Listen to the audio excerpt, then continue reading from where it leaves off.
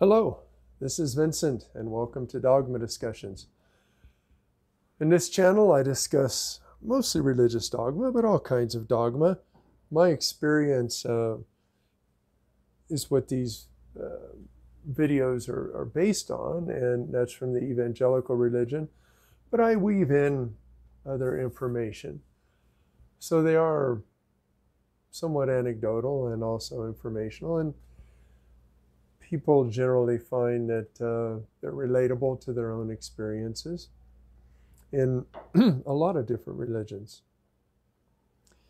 So if you like the videos, please hit the like button, subscribe, choose a notification bell so you know when I put out new videos, and share with other people. One for today is just about the usefulness of Scripture. What's it useful for? Here we go. In 2 Timothy, the author makes a bold statement that all Scripture is useful for teaching, reproof, and correction. That's quite a claim. Is it true? Well, it depends on your perspective. If you're a religious person, you may very well agree. Many do, especially those in leadership. Yet, what does a skeptic like I find when turning to the Bible for guidance? That the purpose of the good book is to exert God's authoritarianism over believers while training them to be helpless and docile. As a result, the religious community is strengthened by indoctrinating, shaming, and training the faithful to act against their own interests. To me, teaching involves helping people think critically so that they can apply knowledge in their daily lives. That's the idea behind teaching a man to fish versus merely giving him food.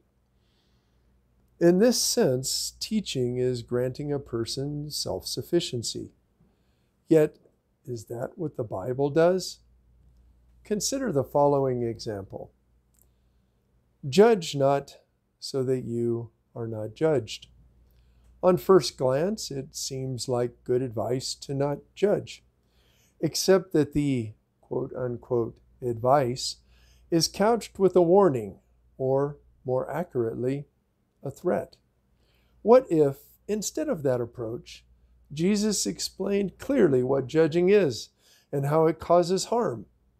In other words, it would help us be self-sufficient rather than mindless drones. So, why doesn't he?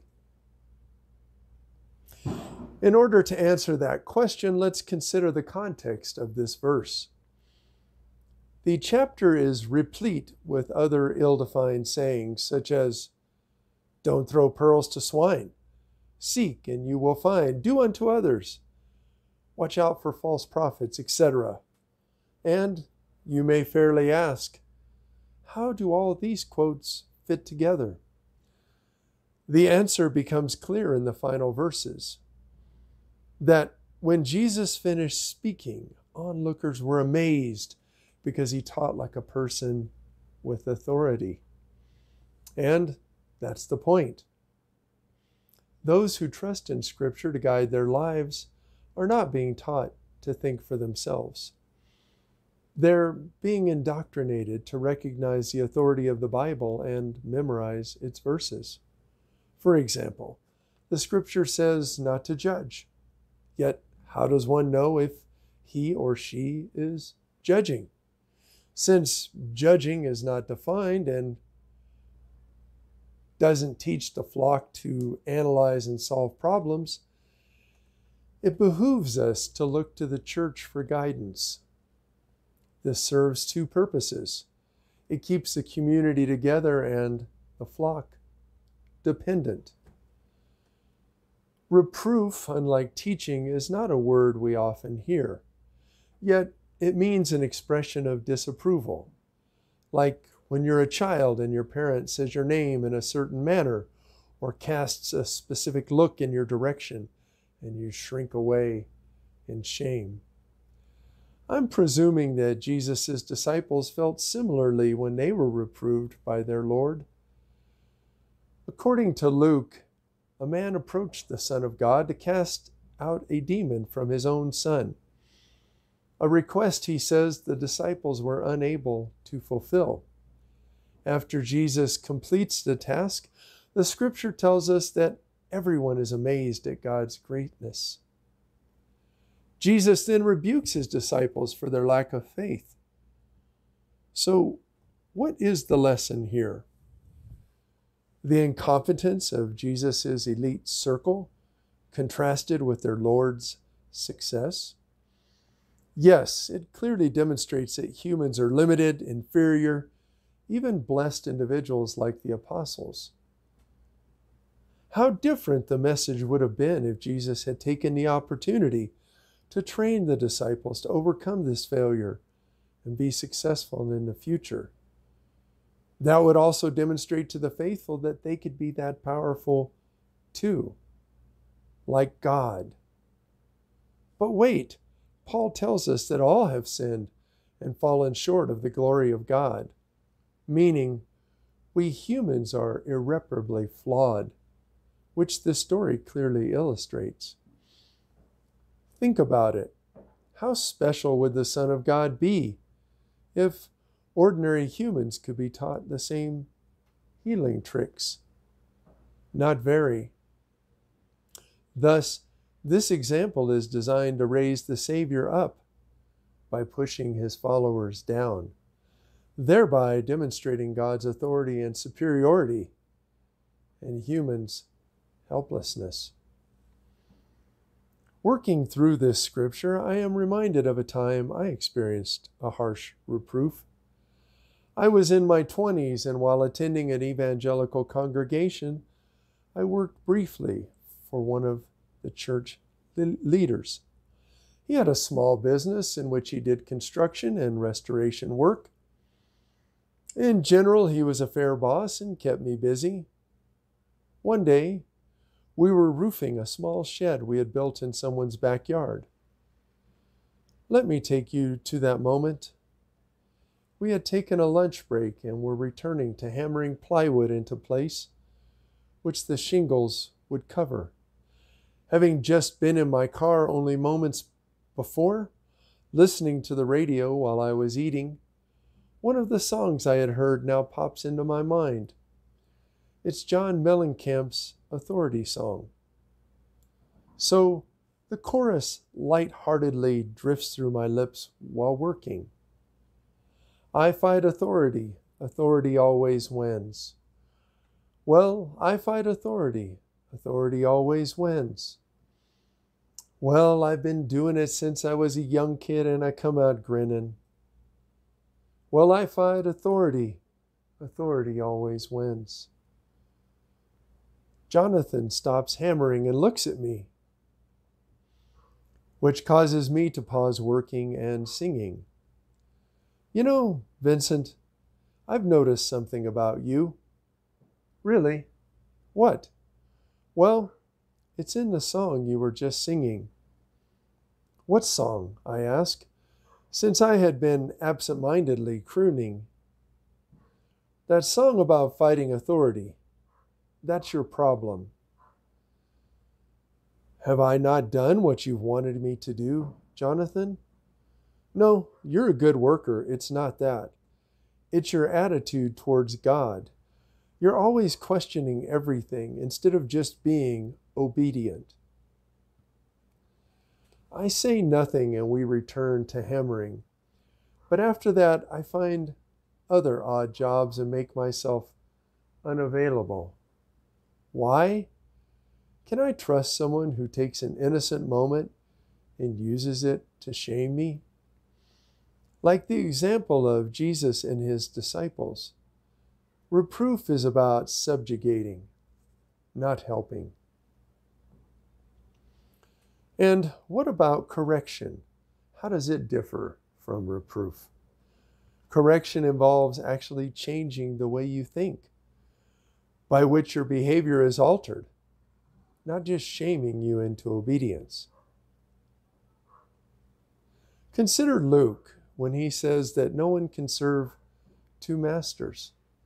You either hate the one and love the other, or are devoted to one and despise the other. The message is to live your life for the Almighty and not the world. We see some religions whose priestly class does this, taking a vow of poverty in order to focus completely on God. While that may work for those in such a privileged position, what about the average person? How do we be in the world but not of it, as Jesus says? Or does he actually say that? Well, sort of. In John, Jesus actually says that the world hates Christians because he pulled you out of the world. That if you were of the world, you would be loved by it. Irregardless, when I hear these verses, I think about what constitutes the world.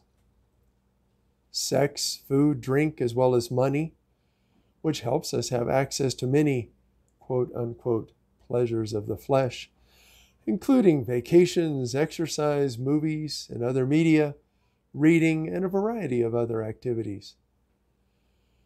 Since we are biological beings, it would seem natural to seek to fulfill our physical and emotional needs in a reasonable manner, of course. Yet, religion often promotes denying the flesh, even punishing it. Why pay for gym memberships or travel or dinners out when you can use that money to support the church? Why engage in consensual sex for pleasure when you can let your church influence when and with whom to enjoy intimacy, as well as how and in what positions to have those conjugal relations? Why not let the church decide if you can drink or not and what should be a priority in your life? In short, the church trains you to comply to its interests rather than your own. It's natural for human beings to seek to meet their own needs and those of their family, tribe, clan, whatever. Yet the dogma of correction seeks to alter that natural inclination. If you've read Homer's Odyssey, you'll remember the land of the Lotus-Eaters. For those who haven't, Odysseus and his men dock on a shore where people eat lotus plants all day long.